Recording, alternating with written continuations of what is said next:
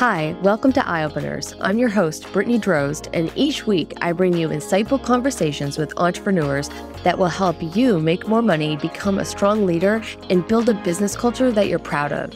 Grab your coffee and let's dive in.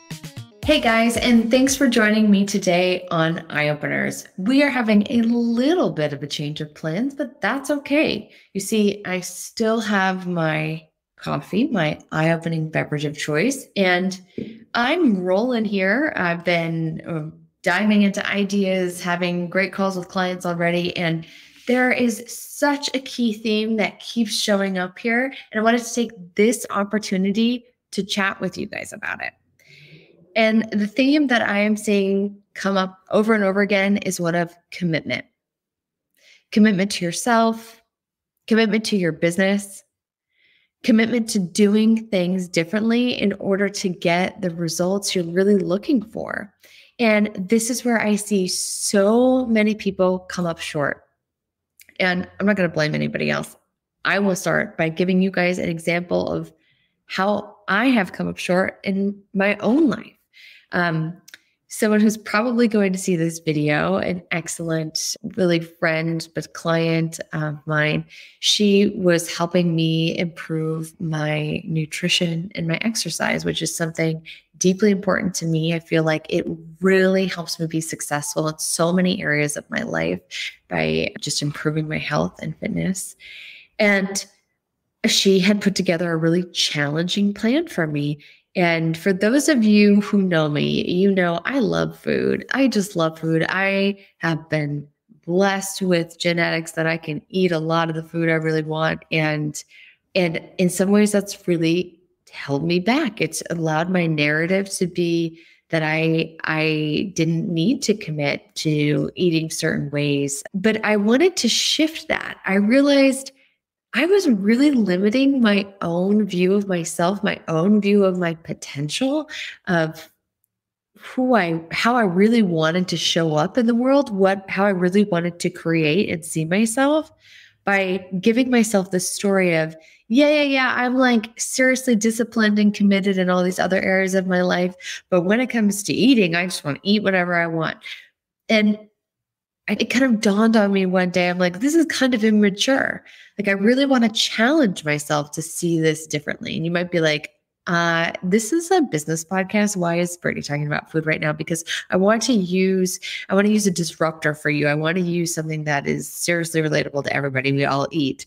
And I'm sure we've all thought about the food we're eating at some point in time. I want to pull that back into how you commit to things. So I knew I wanted to do something different. I really, really, really wanted to challenge the way that I saw myself through the food that I was eating.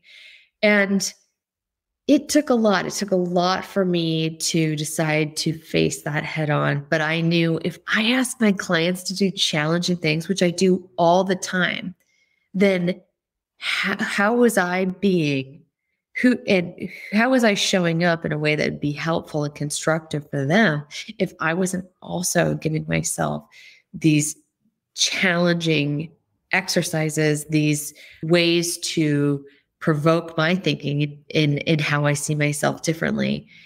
And if I don't do that work myself, I can't actually serve my clients at those same levels. So you can only take people as deep as you've gone yourself. And so if I don't make a regular practice out of challenging the way I see myself, challenging narratives that maybe don't serve me anymore, and coming up with brand new ways to show up, I can't take clients to that level. So I make this a regular practice for myself. Now, in doing so, I knew I had to be prepared. I knew I had to make changes in my behavior, and I knew that there were going to be challenging moments. So I did my absolute best to prepare for all these things. Yet, when things got challenging, when I started feeling uncomfortable, I kind of freaked out. I was asking her questions. Why do I feel this way? I don't like it, and it's so interesting to watch how we behave in those moments of really being uncomfortable. So much of our life is comfortable. I'm literally like sitting in this chair in my cozy house, chatting with you guys behind the safety of a screen. Like there's so much that's comfortable in our life. Our Instacart deliveries, our nice cozy cars that take us places. We are comfortable all the time. You have to be deliberate and intentional about getting uncomfortable. And yet when we do it, it sucks. It is not fun. But how you show up in those moments is everything. Because these are the exact same feelings that come up when you don't like how something is going in your business, when you feel a rejection, when somebody quits that was a star employee and now you're not sure what to do or how to handle it, or you don't like the direction you see an engagement going. All of these things are kind of uncomfortable. And we do a little freak out moment in our brains. Maybe some people freak out real life. That's fine. No judgment, but it's how you handle those moments and what are the very next action steps you take when you feel that discomfort that really separates true leaders from people who just own the business. And what I mean is a real leader can sit with that discomfort. A real leader can have the self-awareness to know, I'm having this experience. What am I going to do about it? How am I going to make this a learning opportunity? How am I going to make this constructive for either myself or my team and move forward? So I have two different examples of how I handled this in my life with this food example. So one day I was just following the plan that she was giving me. I felt incredibly uncomfortable. I felt like I needed some sugar to think straight or some story I was telling myself, or just something was wrong. But my body was literally going through and experiencing these changes. And I knew that there was going to be some discomfort before I felt good again. Yet sitting in that discomfort really sucked. So I decided to take a walk. I did something to kind of move my energy, shift my focus, change my environment, literally like what was around me, to change that narrative of what I was experiencing. And it's incredible how easily influenced we are and how malleable our experience really is when we try to shift it. So in one moment, I'm sitting in this like discomfort and wondering why I'm doing this in the first place. And the next moment, I'm outside, I'm enjoying the sunshine, I'm having water, I'm not stuck in that experience anymore. But I had to be incredibly intentional about shifting it. And this is where so many times we go wrong. We're stuck. We're always going to be stuck. We don't think about just beyond that experience, how we can make it different. And so we get trapped in almost our worst behavior, because when we're feeling uncomfortable, we'll kind of do anything to not feel that discomfort anymore. So we will yell, we will blame, we will point the finger at somebody else, we will not take responsibility, we will do whatever is the easiest path to feel the pleasure again and get rid of the pain. And if you're judging yourself here, don't, because that is literally the way that our brains are wired. They're wired to be pleasure seeking and pain avoidant. And that is how we have survived. Like, hello, if you're touching a hot stove, your brain is like, stop doing that because that's not good. And so it's served us in so many ways. But when we are on the growth trajectory, when we are on the path of developing ourselves and being better, some pain is part of that process. Now, I don't necessarily mean it has to be literal pain, but there is going to be some discomfort that is part of that process. And these moments of when it comes up and how you manage it are exactly the experience that you're going for, that creates that growth, that expands our ability to manage more. One of my favorite quotes is by Tony Robbins, and he says, "The quality of your life is directly related to the amount of uncertainty that you can manage." And so as we expand in that way, as we sit in that discomfort, we're actually expanding our ability to hold more and more of that uncertainty. Like, I'm not sure what's coming next, or this is incredibly uncomfortable. Can I handle more? And we grow into it. And that is how we become that stronger leader. It's not the act of reading the book. It's reading the book and then seeing the moment that it's time to do it differently using the wisdom you gain from that book. That is where you grow and develop into being that stronger leader. Or it's having the coaching conversation, sitting with the new thought that was provoked, the new insight you see now that you can't unsee. And while in that moment that can be uncomfortable, it's then that the next moment of when you act on it, when it happens in your real life, and now is the moment you're called to do something differently. This is where the leaders are made, in these very moments. And so back to my food story and my moment there, I had a successful moment where I was able to go for a walk and change the way I felt a little bit, change my environment, change my focus, and move past a moment of discomfort. Now, I had other times where I was not, and I broke away from the plan I was supposed to be following in order to ease my discomfort, seek a little bit of pleasure. And while there were short-term dopamine gains of feeling good by eating something yummy, I had to sit with the later discomfort of realizing I wasn't as committed as I could have been to my outcomes and to my success. Now, if you ask me, that is way more uncomfortable to face and look at than sitting through a craving or feeling like, oh, I'm hungry and I don't want to be, or whatever that in the moment somatic feeling is. And then, so instead I'm faced with, oh my gosh, I have to look at how committed was I really to making this change. And I bring this one up for a few reasons. Like I said, hello, who hasn't eaten? We can all relate to food. So I wanted to share examples that I'm sure you've been there in either one of those situations where you had success or where you broke your commitment to something and weren't able to change that behavior pattern. And I'm sure we've had moments like, oh, I know for me, like shame will come up, feeling like an imposter will come up sometimes. And I really like to create space to try to work through that.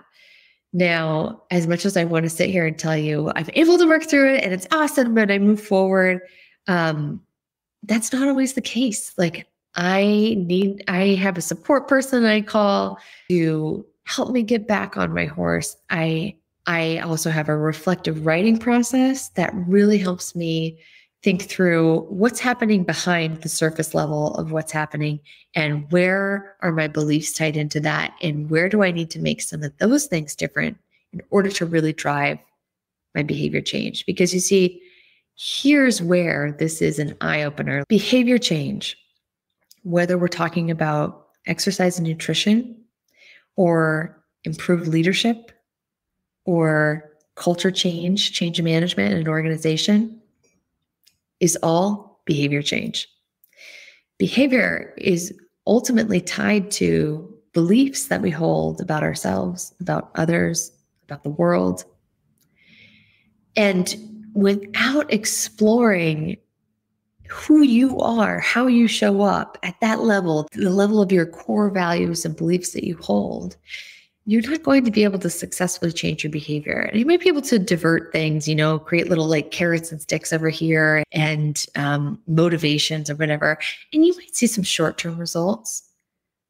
But this is the key difference in really driving who you want to become as a leader, what you want your organization to be, is really getting down into that root origin cause of who you are as an individual, who you are as a person, how you want to show up, what you want to be known for. And these are the things ultimately driving how we show up in those spaces. If you want those things to be different, you first need to gain better awareness of what's driving you in the first place. And then understand, how did those ideas, belief system, values get built? They got built over so much time in some of the most influential periods of our life when we're young, when behavior is being modeled by our family, our parents. But all that being said, we can still make significant changes when we're committed to doing so. So remember, when I first opened this up, I was chatting with you about commitment. And one of the key differences I see with people I work with is who has success in changing the way that they show up in their organization, developing those leadership skills, improving the way their organization is run, is all about their commitment to that work. In order to better understand your level of commitment, you need to understand the pain you experience, the discomfort you're experiencing in your status quo. And looking at, well, what are the consequences? What are the consequences I face either way? If I can successfully make this change or if I can't. When you understand those consequences, what they mean for you, you can start to see what you'd be willing to do to avoid some of those consequences. And now we're starting to look at commitment. How serious are you about making some of those changes? That is where the money is. That is where the secret sauce of understanding your commitment and what you're willing to do about it. And that is ultimately what will drive that behavior change. I would love to hear from you guys. I would love to hear, how has this provoked new thinking for you, driven an insight? Have you had an eye-opening experience? Or where has this shown up in the past in your life? And how did you manage it? All of those things can be incredibly helpful in understanding your own journey and where you're headed. Thank you guys so much for watching. Now, for more videos, for more eye-opener interviews coming up, please make sure to like our page here and wherever you're seeing this. If you are subscribed on YouTube, if you follow us on LinkedIn, you can also get all of these episodes on wherever you like to listen to your podcast. So make sure you're subscribing either on Spotify or Apple Podcasts, Google Podcasts. You can also find all of these along with show notes on my website at brittnydrozd.com. I love hearing from you guys, so please reach out and let's have a conversation. Thanks so much. Thanks for joining us this week on Eye Openers. Make sure to visit brittnydrozd.com/podcast for this week's show notes. And if you found value in today's episode, I would so appreciate you giving us a rating on Apple Podcasts or share it with a friend. Also, don't forget to subscribe on Apple Podcasts, Spotify, Stitcher, or wherever you get your podcasts. This all helps to support the show.